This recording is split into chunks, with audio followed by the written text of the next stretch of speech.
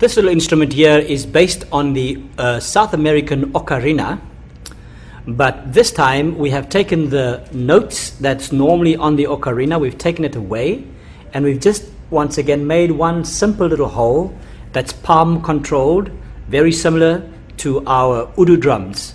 But this one, it's your wind instrument where you blow the instrument and the instrument comes alive. So whatever movement you make on the palm is the kind of notes that you're going to get out. And because we are in South Africa and this is a proudly South African product, I'd like to play for you our national anthem, or part of it.